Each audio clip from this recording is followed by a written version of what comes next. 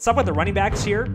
I think that Damian Williams is viable both in Chiefs dominator lineups and neutral game scripts, whereas Mostert I think is not out of play in a neutral script, but his appeal is a lot lower in that script than Damian Williams is. Williams in the playoffs, he's played 96.9 and 85.3% of the snaps, 14.5 carries per game, 6 targets per game.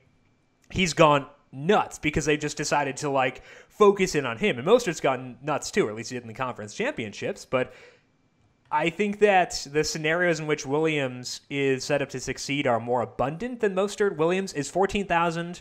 Mostert is 13,500. I think that having Williams in a lot of my neutral script lineups is attractive, and I can get there with Garoppolo and Mahomes too. It just means that I'm ignoring Hill and Kelsey, which is uncomfortable, but I'm okay with it. So what is your view on Williams relative to Mostert, and then just Williams in neutral scripts too, I think is intriguing. I prefer Williams to Mostert because he's just game script agnostic. Yeah. He's going to get targets. Mostert doesn't get the targets that Damian Williams gets, and also it's small. It's by 1.5 points, but the Chiefs do have a higher implied team total, and again, we're expecting the Chiefs to score more points because we think they'll win. And that means that I should, by default, prefer Damian Williams. I should ask you about that. Are you in the same boat as me where you think the Chiefs win this game? Yeah, I think that's where I'm leaning. Okay. I actually at first was leaning toward the 49ers, but I think I'm back over to the Chiefs.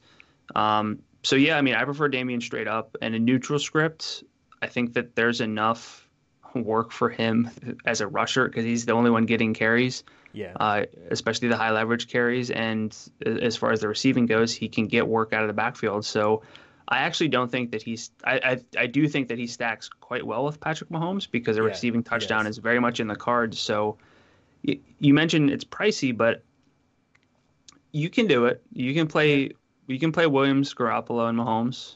Is that going to be, if you're building one lineup, do you think that's what you would want to do? I would strongly consider it. The one thing that might push me off is I want to try to be pretty bullish on Tyreek Hill, and using Williams in that scenario means I'm not using Hill. I think I'd be more inclined to dump out of Garoppolo, though, than I would be out of Williams. And using Mahomes, Williams, Hill is pretty easy, honestly. So I think I would, if I had one, I'd be more inclined to just load up on the Chiefs and forego Jimmy G.